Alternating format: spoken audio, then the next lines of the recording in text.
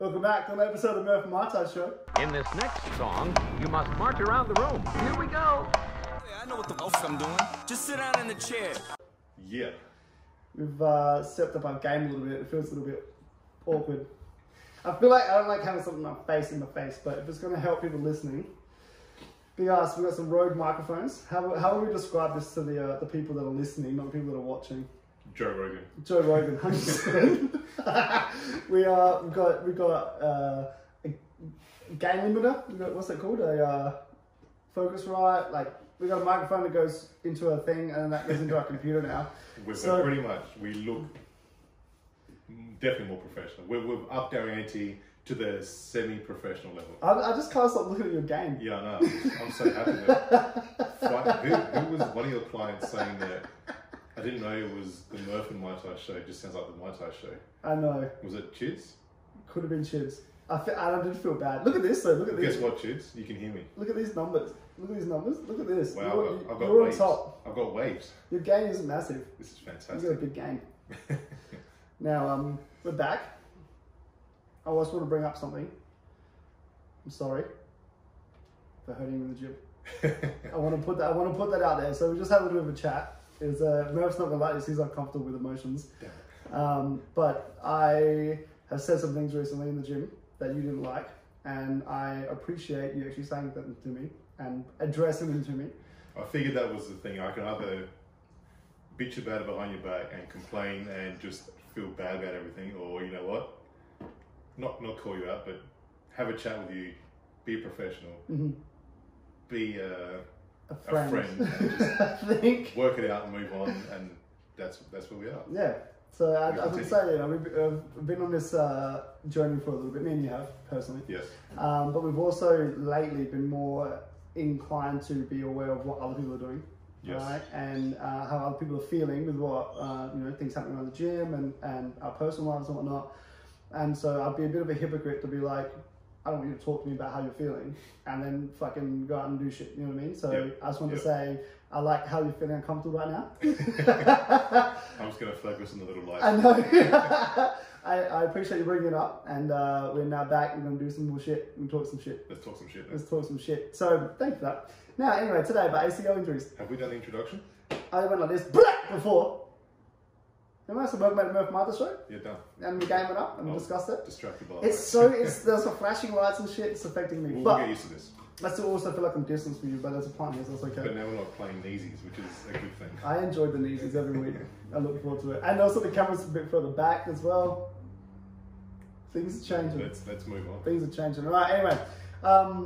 This morning, over the last 2 weeks, some things have happened in regards to players and injuries.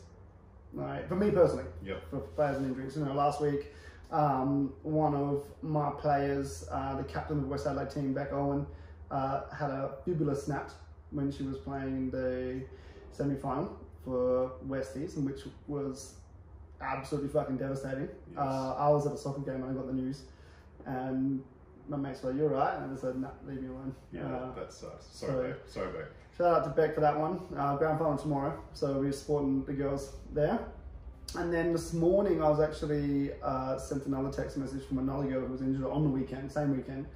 And she said basically that she had an MRI done and it's almost confirmed, not quite confirmed yet from the doc, but that she's had an ACL injury.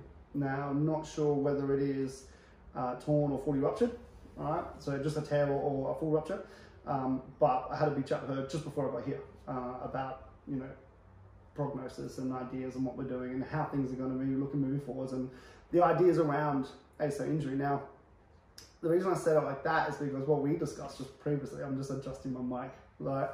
What we discussed previously is like, when you hear ACL injury, all right, people tend to go, oh fuck. Yep. Like it's the end of the world, especially for female athletes when it's such a prevalent thought in their minds. Everything they're doing is to prevent ACL injuries. It seems like everything that's put out there is to, protect you from ACLs, and then what happens, like, you're gone. Pretty much everyone's an ACL expert now. Yeah. Because it's such a, and like you said, specifically particularly females, but I don't know, I reckon particularly anyone, like any athlete, you know, everyone's, especially in a real dynamic, power-based sport like football, soccer, basketball, rugby, you name a heap of them, where you need to change direction. Everyone's saying, you know, make sure you do this thing, so don't make yourself have that ACL injury. Make sure you protect yourself, protect the knee, blah blah blah blah. And all it is, as you said, it is that fear mongering of it's in your head. I haven't said that on the record yet, but I'm gonna say it. Yeah, keep going. Well, as you're about to say, damn. It is. I'm gonna burst your bubble. It is fear mongering. That's essentially what's happening. Is damn, I feel bad. Is everyone's just making the athlete fearful of this ACL injury when really, I mean, if you've got to look at the statistics, obviously not everyone's going to get one. Correct. The amount of athletes that do is probably a pretty small percentage. You know, we're obviously going to go into the female aspect of side of things as well, and that's where I'm sure you're saying what you said before about particularly females because of the so-called Q angles and all that sort of stuff, where we're going to burst that bubble big time. That's the plan. That's the plan. That's the plan. We're going to get into that, but sorry, I'll let you take over a little bit. No. So what we discussed as an idea before the show, what I wanted to talk about was these injuries that have come up, and what it seems like is that it has gone from having an awareness of a potential injury being able to occur through whatever mechanism it's occurring, through whatever sport you're playing. It feels like it's gone from being an awareness to now a fearfulness, right? Where the idea out there of, oh my God, you're getting an ACL injury, you're done for. You get an ACL, you've done ACL, oh shit, how, like, oh my God, like it's the worst thing ever. You know, how are you going to survive as a human? Yeah, see you in 12 months. All right, at the end of the fucking day, it's a ligament that's like 2 centimeters long. You know what I mean? And if that. And it's not like that's the only ligament in the knee either. Correct. There's, what, 3 other big ones? 3 big ones. One big one, 2 other ones that are pretty supportive of the knee. Correct. Plus a shit ton of muscle, Correct. tendons. Correct. A lot of other stuff going on there. And the knee's only one joint in about, 27 joints that control the lower leg. Yep. Right? You know what I mean? So when I'm talking joints, I'm talking like metatarsals as well. You know what I mean? So it's gone from being, okay, have this awareness to now let's be fearful of this injury occurring. And so what happens no matter what programs you're doing, if your psychology is based around fear, then when you go and do any training programs, you're still going to have that subconscious level of fear that I'm doing this program to help me be better and help minimize my risk of having this injury occur. But subconsciously, you're still fearful of the injury occurring, depending on how it's being pushed across to you. You know, and so this came to me when I was having this conversation. I've had this conversation, unfortunately, many times. And in this conversation today, it was more so I was around, I was around framing the idea, reframing the idea of what this ACL injury actually is to this player of mine, this client of mine. And, you know, she's saying, oh, well, you know, that means I'm out for this long and I can't do this and I can't do that. And I said, well, look, at the end of the day, no, it doesn't mean that because conservative management is coming through. So more around actually training the body to work without an ACL is showing some really positive benefits. You know, you're not going to have the long-term effects of surgery. You're not going to have the potential long-term issues within the knee itself. You're not going to have 9 to 12 months of rehabilitation ahead of you. You're not going to have like this whole other level of things that come from actually intrusively breaking apart the body and rebuilding it. You know, there's a whole nother level of things that can occur. You can let the body heal itself, right? Number one, not that the ACL, the ligaments heal themselves, but what you're doing is you're rebuilding the structures around the ligament to enable the body to then move properly again. You know, she's like, oh, well, how's it going to mean for this, this, and this? And I said, exactly what you said. You know what I mean? You've got other ligaments, you've got a lot of other muscle around there, and all it means is that we just got to work on this, this, and this to ensure that you can get back and play. You know, here are some examples of people I've worked with and currently working with who are playing with an ACL. Here are some examples of people who have done that I haven't worked with and what they've gone through. Here's how we need to adapt the plan to do that, right? So we're looking at outcome-driven, an outcome-driven focus rather than trying to put this fear in you about what this means to you from what you've heard from everybody else in the world. You know what I mean? And what this means to you from every other program. Oh, you know, coach is coming out, girls, go do your FIFA 11 because you're going to protect yourself from ACLs because it's the worst thing ever. Actually, hang on a second. They can still happen. Exactly. Right? Exactly. And that's the thing, is like, I feel we need to say to people, hey, calm down a second, right? It's not a fun injury. No. No injuries are fun, no. right? It's not a short-term injury, but significant injuries aren't generally, you know. The thing is, there's actual outcomes that you can get from that, you know, and you can actually come back and play. You can actually do other things. You know, you do the same things in a different way, but you can still come back. Yep. You know, and you can still enjoy your life. You know, you haven't lost a leg, you haven't lost an arm. You know what I mean? There's many worse injuries than an ACL. Correct. Yep. And we need to put that in perspective now for people and say, hang on a second, look, you know, it's not going to affect you significantly long term if you do the rehab protocols and if you go through the training protocols and if you understand what is required of you, you can be fine. Would you think that, so obviously there's a lot of preventative exercises for ACL Yeah. prevention. Would that be the same exercises you would give someone who's just done their ACL? What do you mean? So obviously to prevent ACL issues or to help prevent Minimize the risk of, Yep. Focus on plenty of hamstring strength, work on all those eccentric factors to be able to slow down the shift of the knee, or tibia should I say. Are they the sort of things you would then focus on again once? So let's say, done all that, great, fantastic. And then unfortunately something happens. ACL's happened. Continue on the same path, or will there be a change in exercise now? Would you do something different to further? Can you further stabilize the knee, or is it just more the same thing, hoping that that's going to fix the job? What would you do with this client now to get it back on the field without going through the surgical intervention? Great question. Thank you. I feel very professional with this. It's kind of cool. It's kind of cool, isn't it? Like, fantastic question, Adam. I'm just about to answer now. I think it's the same things but modified. You know what I mean? So depending on what has occurred within the injury mechanism itself, you know, how the injury occurred, number one. Is there other damage? Is there muscle damage? Is there other ligament damage? You know, what the actual the injury is itself. Let's just say it was like my one and it was just a straight ACL rupture. Nothing else, no other damage. Awesome. We continue as we were. Yep. Right? We continue. Once the swelling goes down and whatnot, we continue as we were. You need to learn to hop, you need to learn to decelerate, you need to learn to land and change direction. Scott, I don't know fully this full story of yours. Was yours external? Oh, let me tell you about mine. Let me paint you a little story. It was towards the end of the game. I think we were 1-0. Story time. I'm ready for it. I've got the professional microphone as well. Ready to tell a story. End of the game, we were 1-1, alright, and I'm playing up front, so I'm a striker.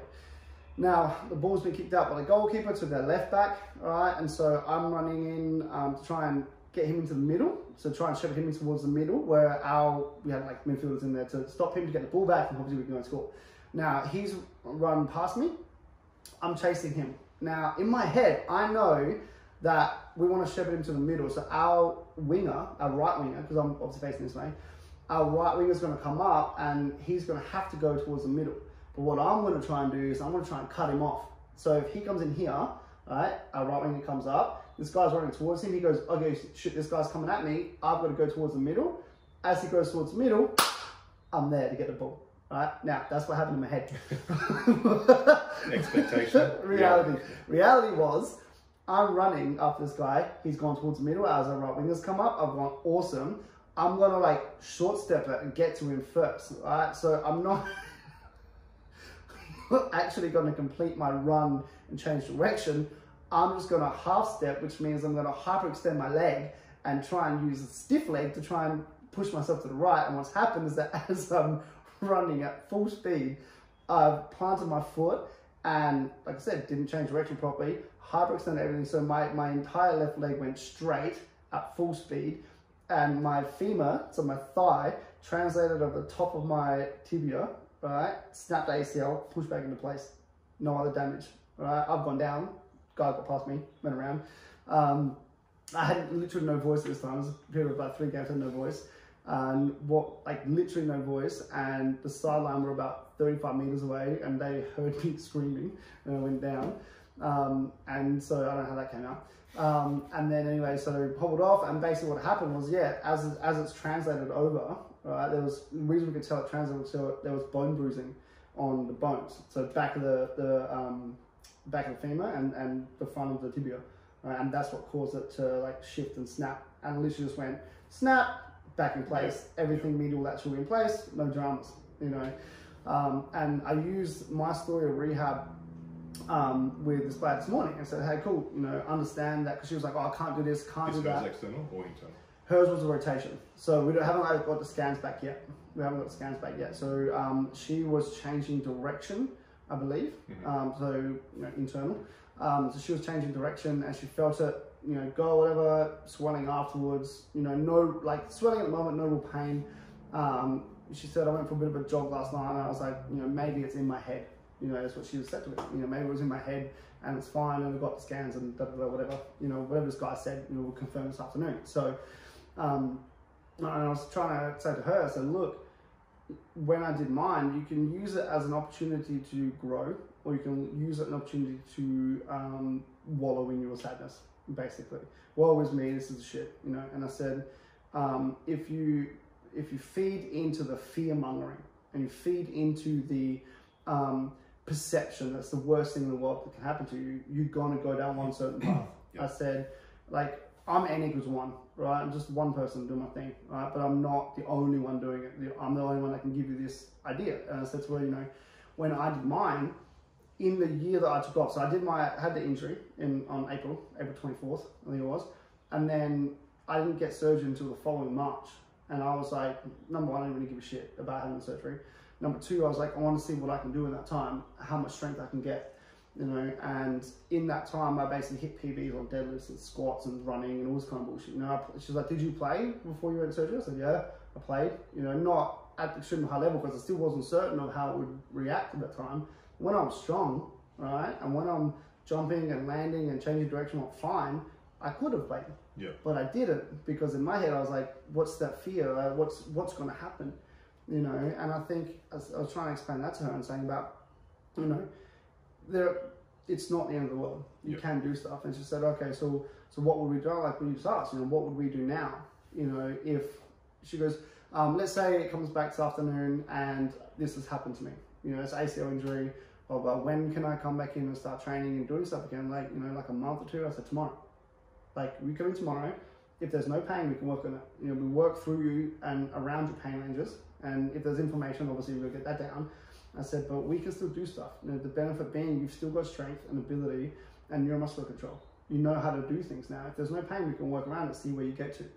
You know, it's not necessarily like, you know, you've got to go have surgery now. You've got to wait until then and then go have surgery and then come back, because that's time. You know, the stronger you can get, and this is with conservative management, is that the stronger you can get before surgery, if that's the path you wish to go down, the better your outcomes are going to be after surgery. The quicker the recovery will be too. And the quicker the recovery is, you know. And so I'm like, well, you know, that's a pathway you can go down if you choose to do that. You know, I remember Yana from years ago. Yana, when Yana did, she did the trifecta. So it was like it was ACL, medial and lateral meniscus or something. Medial meniscus and lateral ligament. Anyway, she did 3 of them. And she was like, I don't know if I want to get surgery or not. Can we work on this? Yana was one of my old clients who was like very much into the science behind things. You know, she was a scientist, and she was like, I'm reading some of this stuff coming out, conservative management. She was the first person I worked on conservatively. And we got to a point where she went back to her surgeon a year afterwards. So we do it all work whenever together. She went to her surgeon a year afterwards, and he was like, which one's the damaged one? He couldn't tell. You know, all testing, you know, but there was a focused effort on that, and the way you go about things has to be very considered, right? But it's not that, oh my God, this is the end of the world now. Yeah. And that's, I think, from the awareness, the fearfulness, we need to bring it back from that and say, cool, have an awareness of that, but also be aware that you can pull your hamstrings, right? Also be aware that you can get concussions. Also be aware that, you know, you can have shoulder injuries, you know. So be aware that you need to be robust from the toe to the head. Yeah. Right? Not just prepare yourself for one particular movement or action or outcome. Because essentially, if you're only focusing on the ACL, you're probably going to do an ACL anyway because you've lost focus on everything else. Correct. Correct. Your ACL is strong as fuck. But, yeah. You know, everything else is buggered. So yeah, you know, and so I think that was the biggest thing that will come through. And I know you've had experience with people where the mindset around not wanting to get an injury, how that affects them, you know, and what their outcomes actually are. Or not wanting to get the injury, having an injury, recovering from the injury. Obviously, my time with the Sixers, there was a lot of that going on. Mm-hmm. And like these injuries would be minor, like a little ankle roll, yeah. which every player does every season. Mm-hmm. And they would start to freak out by this sort of thing. And then there's the bigger ones. Actually, one of the, going on what you're saying here, mm-hmm. about this whole thing of the psychology of injuries and the fear-mongering side of things. Remember Bijan Johnson? Of course I remember BJ. BJ. He did his ACL. This was an external force injury. Went up for a rebound, landed on someone's foot, mm-hmm. rolled off, did his ACL. No. Straight away, I'm not stopping playing. No, yep. Fuck, I'm going to keep playing. And he kept playing.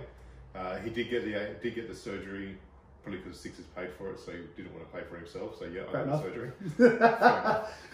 I guess if someone offered me free lip fillers, I'd do it. It's free. I might actually put you up to that. Let's do this. So he got the surgery done, and straight away he's like, I'm not waiting 12 months. There's no way I'm going to wait 12 months before I'm on the court. And I'm pretty sure easily within 2 months, he's back out training, not quite competition level, but back out training. Within 6 months, he was on court playing games at full maximum capacity. Yeah. Only because he refused to listen to the whole fear thing, or the whole, we used a term before.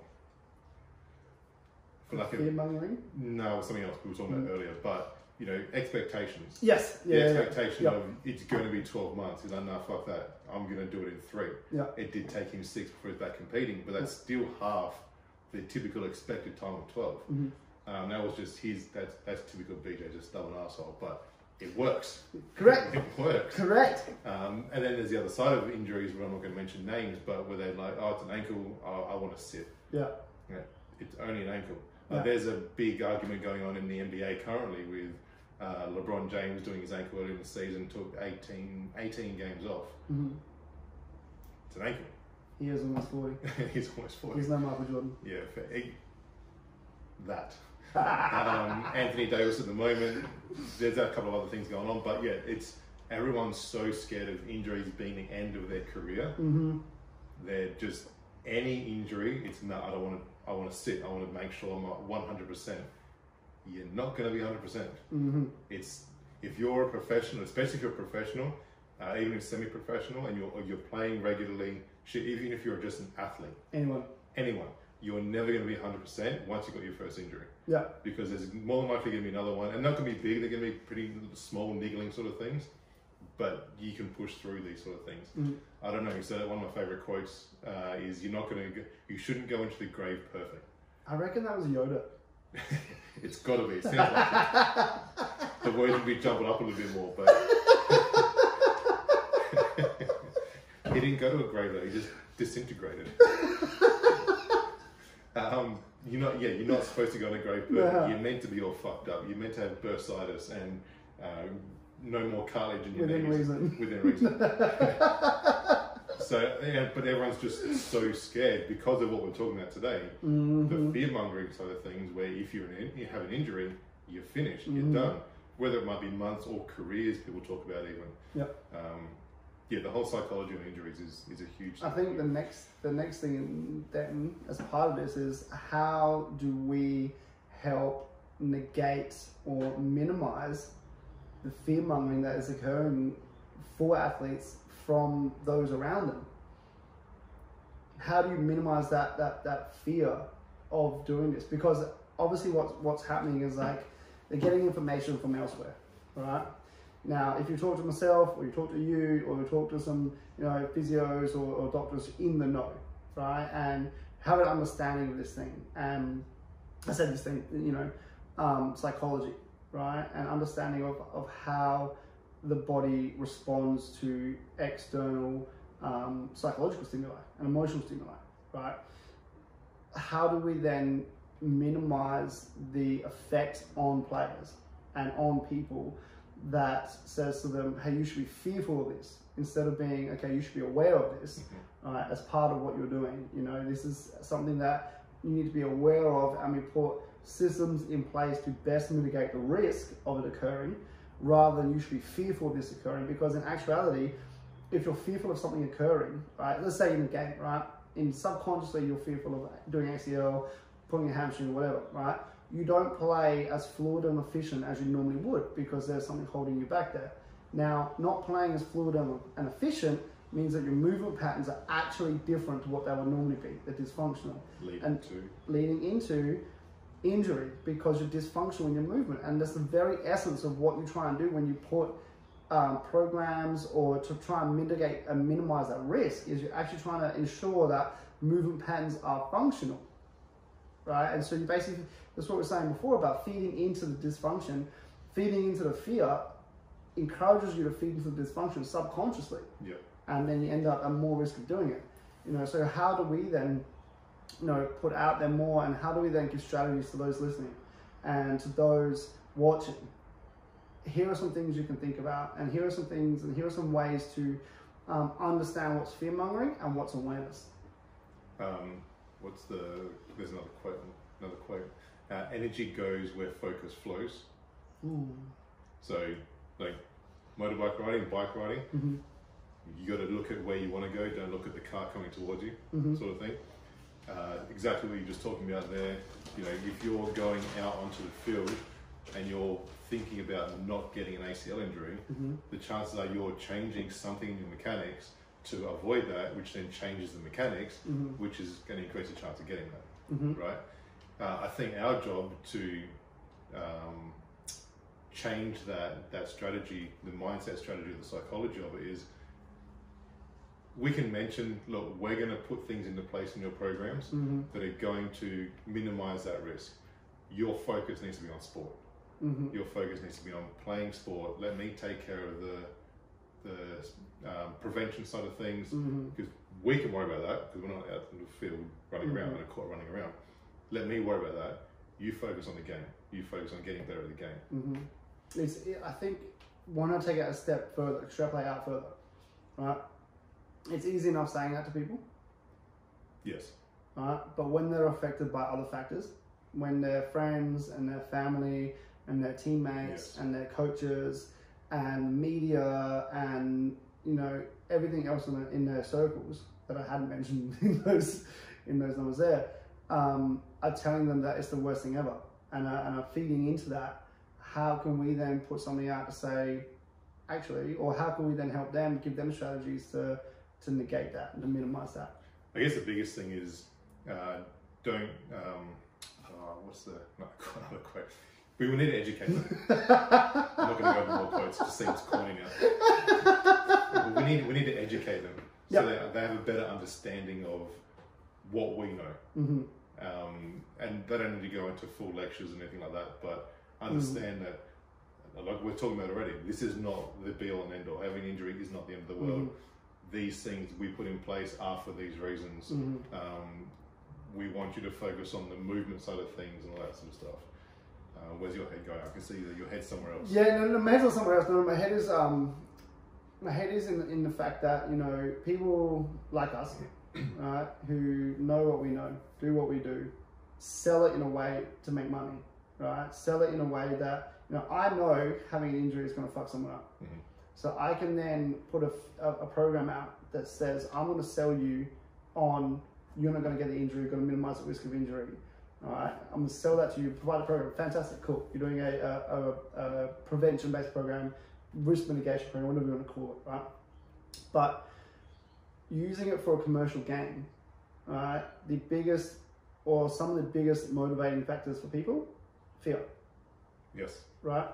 And so if I can speak about things in a way that keeps them fearful, and they will pay me to allay that fear, then I'm going to propagate that fear. subconsciously. I'm not going to tell people you need to be fearful of this, but I'm going to say, I'm going to hype it up so much that you can be aware of this, so much it can happen to all these people, all these stats happening. I saw it on the lecture before, like the risk of injury has doubled in the last 9 years, you know, right? There's a certain approach that comes to that, rather than saying, yeah, injuries happen, and they're happening at a faster rate than they ever have before, because the game is getting faster, right? It's a very different approach to sell it, you know, and so it is on coaches, S&C coaches and performance coaches and trainers and whatever to help mitigate that risk. But it's also in the language that we use. And it's also in the questions that athletes ask of those in their circles, right? And, you know, questioning why people think a certain way. And then going from there into, okay, well, is that the actual fact or is that an opinion? You know, if you're an athlete and I say you've just had an injury, if something's happened to you, you're out for a week or two, right? And then someone says to you, oh, you know, that's so bad, like, I feel so sorry for you, you know, didn't do this and that, whatever, and, you know, you'll be okay, or whatever. And you say, why do you think that way? You know, why are you putting that on me? Like, I feel okay. You know, I just know that I've got to go with my outcomes, I've got to go with my training, I've got to do this and that. I'm outcome driven. Rather than going, oh my God, yes, I actually feel that way. You know, feel sad, feel emotional, have a feeling around the injury, of course, you know, feel that. But act on the actuality of it. Can you still work? Yes. Right? Most of the time, hopefully. You know, do you still have your friends? Yes. Do you still have your loved ones around you? Yes. Okay, cool. Now let's look at how we can integrate your rehab plan or return to sport plan within your lifestyle, and ask those questions. Why do you think that's so bad for me? How do you feel about my injury? You know, why do you feed into this fear? You know, rather than being like, it's happened. Now, 4 days later, you know, player feels like you can go for a bit of a jog. Go for a jog. I'm not going to tell you to stop. You're in pain? Nope. Go for a jog. No one knows their bodies like them. Correct. You know, and so, you know, ask that question and do what you can do. You know, test yourself. You know, you've had an injury. You know, I did pull my hamstring, right? And I was like, cool. Can I deadlift? How far can I deadlift? Let's do a 2 meter box drop. Let's do a 2 meter box drop. Right? That's not hamstring at all. Right? So, you know, I'm still testing myself within limits. You know, this is for me personally, right? Yeah. So don't do 2 meter box. Don't do what Josh does. Do what Josh tells you to do. You know, so, but it's about going, you know, actually seeing, here's a quote for you, actually seeing the light through the fog. The fog being the wispy opinions Should we bring of people. my gaming fog analogy back in? You can do it. You know, seeing the light through the fog being the opinions of other people. That isn't solid. Your focus is trying to, if you want to get back to sport, get back to sport. If you want to use it as an out, I've done this, I'm not going to go back anymore, that's cool, right? Whatever your focus is, you know, but the wispy opinions of those around you, unless they're of some sort of, unless you value them to the highest degree, don't take any note of them. Ask them why, empathize with their opinion. Why do you feel that way? Thank you for your support. I appreciate having you around. Can you help push me in a positive direction? Because normally the ones that have that big freak out are the ones that don't know what's going on. Correct. Don't know the anatomy of an injury. Correct. Don't know the mechanics of the limb that's it's affected by. And they go, oh my God, it's just an injury. It's just, it's no grey, it's just black and white. Injured, not injured. Whereas we understand the grey, where, okay, you're injured, yes, but there's a lot more nuance around it. We can do something about this injury, including getting it back a lot earlier than you think. And it's not as big a deal as you think. That's the key. That's the key. It's not a bigger deal as you think. And the reason you think it is because of what's been put around you. You know, so understand what's happening around you, to then understand what's happening within you, to then understand how you can then ensure you're at your best moving forwards. I feel like we did really well with that. That was brilliant. Even if I do say so myself. You know what? I'm gonna second your opinion. I also think that was brilliant. We do hope you guys got a lot from that one. Those listening, guys and girls. We'll talk about this in another episode. I've been thinking about more how we refer to people in groups lately. So I was talking to my ladies group. Yes. And I said to them, I do this with any female group I have. I said, look, when I talk to you, I'm going to typically call you ladies, girls, something like that. Is that okay with you? Ask the permission first. Like, I typically will just call them girls. No, that's fine. Or some might say, I prefer not to be called a girl. Like, cool, I'll respect whatever you ask, whatever you say. These ladies said, yep, we don't care, just don't call us guys. Yeah. Yep. You know what? Absolutely, definitely, I won't do that. Fantastic. And that's awareness. Yes, and that's through this show that I've become so aware of that. Damn. But yeah, that's definitely, I think it's as easy as asking, what are you most comfortable with? That's this is a whole other topic. No, this is like a preview to the next one. Asking, what do you feel comfortable with me calling you, me associating with you? How can I make you feel more comfortable? Beautiful. And then going with that. And that is the end of this show and the start of the next one. We'll see you soon, fam. Oh, quick. Oh shit, take it back. Go. Hang on. Put this on the ground. If you can't see it on the video, we got matching tops. We have uniforms. And on that note, we come back to the back.